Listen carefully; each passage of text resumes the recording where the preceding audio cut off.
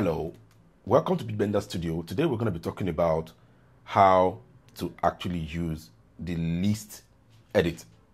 This is something that a lot of Akai, like the new users now, have not been, kind of familiar with, and it's going to make your workflow a lot easier if you understand how to use the list edit. So let's go.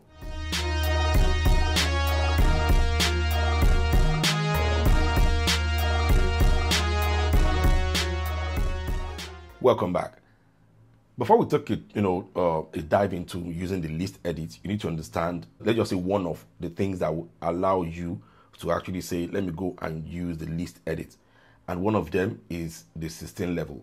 Now, if you are the type of person or a producer that has been using system level a lot, for your project, which is actually kind of very cool. I find it very interesting. Sometimes I need to just, tune a beat or tune a particular sample. How about you are done recording your system level, but if you go to grid view, you are actually not going to see anything. There's nothing on the screen that will tell you that, oh, this event you're looking at right now is a product of list of system level, right? So the best way to do about that is, okay, fine, you know what? That is where you have your list edit, and if you go to your menu, you see it here, list edit. Right now, being a new project, nothing is here. So let's go and create some couple of events, some MIDI events, and then you will see how we are going to use system level. We will see in grid view what we're going to see, which will not be different from the normal thing you see, but for you to be able to manipulate the event of those system levels, that's when we now go into list edit. So let's dive in right away. Let me go back to main. I'll just try and quickly load up a sample. Any drum set will work. Yes, any drum set will work. We just basically want to do one thing here to set up the to use the system level. So let's say this is what I want to work with, this particular one. So all I need to do is engage system level, right? Right, okay. System level is active, is on tune, and yeah, that is there. Then let's just say, let me take this back to maybe 2. I just need something simple.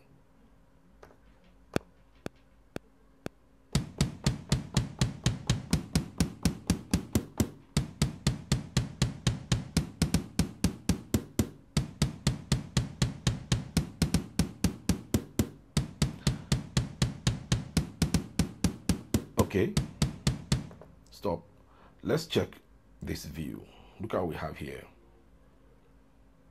Now, what we have here, basically, it's telling me that, yes, I put activities there, but I'm not really able to know the parameters of each of these activities, right? That's just all I have here. The parameters of the activities, I cannot tell, right? Then if I come here, I still cannot tell. And I've already applied tuning to it. So let me disable system level. I already applied tuning to this, but I still cannot tell here. But what we have here, if you play it again,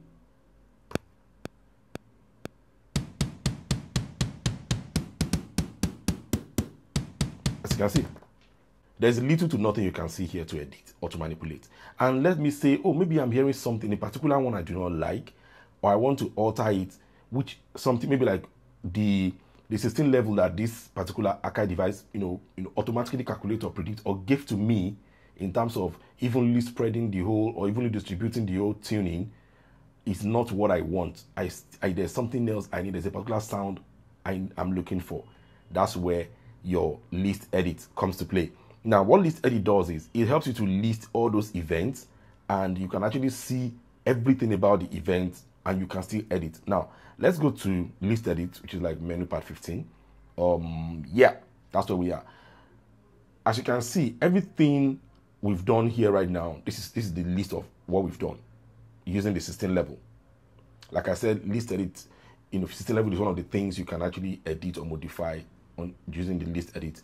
The legendary, or do I say the oldies, let me use that word, in the Akai industry, the old Akai MPC devices, they will be familiar a lot with this. because that's basically what is being used before we start having the grid view right now here. Now, look, can you see what just happened right now? If I play now, you will see this particular red triangle is to move from top to bottom, showing me at each location and giving me what is being played. Let's do that.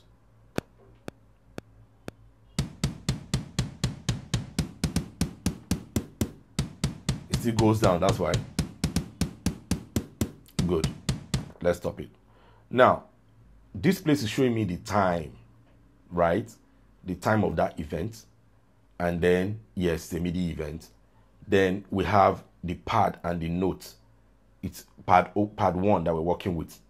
That's what you see here.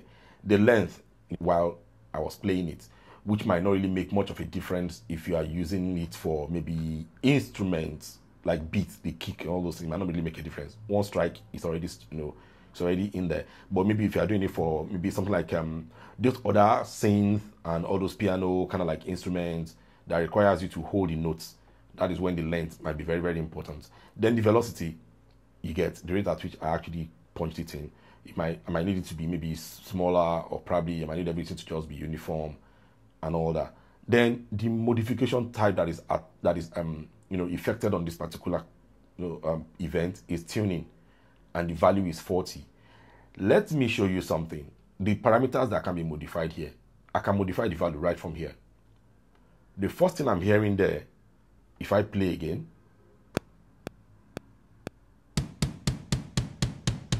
you can see 40, 40, 30, 30, 20, 20, 10, 10.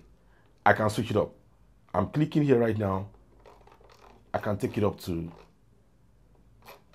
maybe reduce it. I can take it to minus, and I'll play it for you.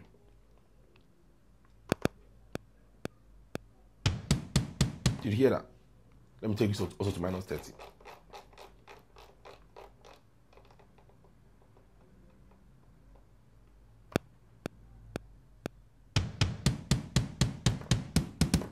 Now, did you hear that?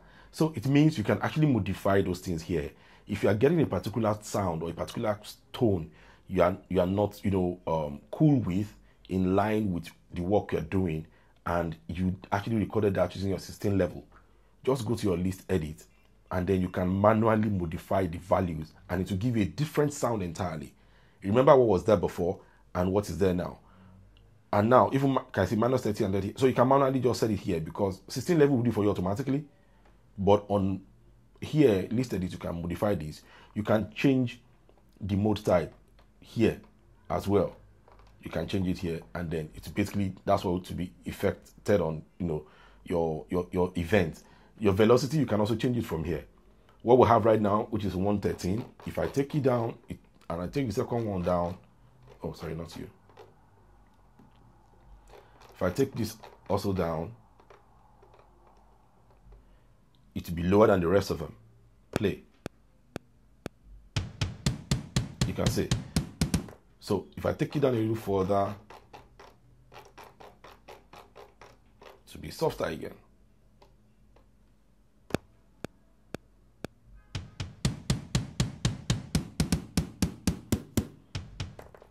So in summary, then the length, that is if you need to edit, you can double click to maximize it anyway, and you can modify it from here.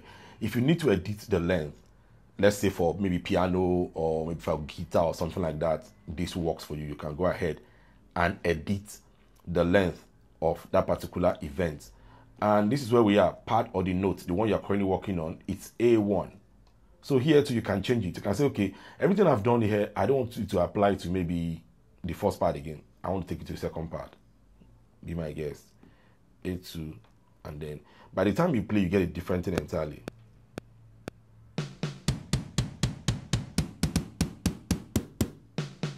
Why? Because if you come back to the main, this is what's in main.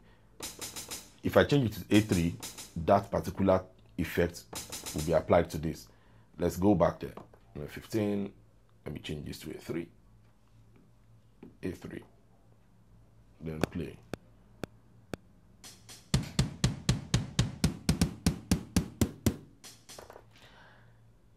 I believe you get that concept now. Sorry, you cannot modify this. This time that you're actually punching the effect. you can't modify this. Basically, you can see you can modify. You can just move up and down here, but virtually everything else here you can modify. You get your tuning, your values, and all that. You can modify all those ones, and you can even insert and you can delete. So let's say I do not want this very second one. This one, I don't want it there. You can actually delete it. Simply hit the delete button. It's gone. Although undo can bring it back. Don't worry. Undo can bring it back. But mostly when you delete, it's gone. Then let's listen to what we have right now. You get it? So this is where you can actually edit in bits and pieces.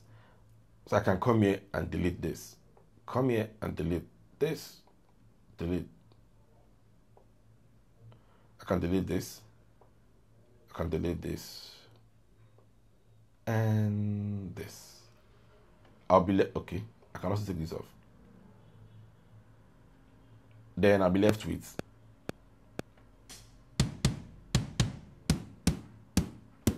Do you get this? Is just for you to know that okay, a lot of things you can do. You can even insert. You can actually insert right here. You specify the type that you want to insert.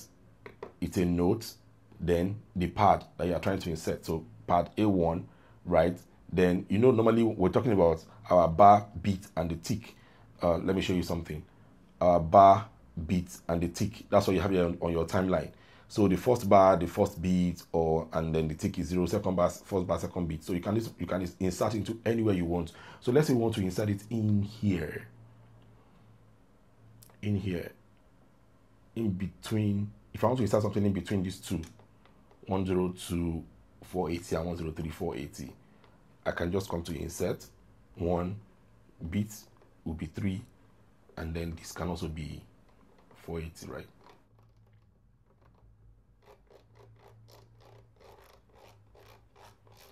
Let's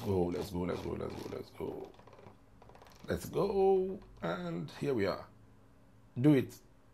As you can see, in between the 101, oh, sorry, okay, I did 102. Yeah, can you see between the 102 480 and 104 480, I already inserted 103 480. So I can now come here, apply the modification type I want to apply, and I can set the values here.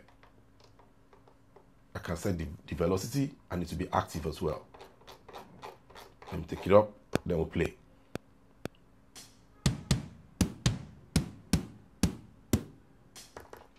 That is just all, guys. It is as simple as this.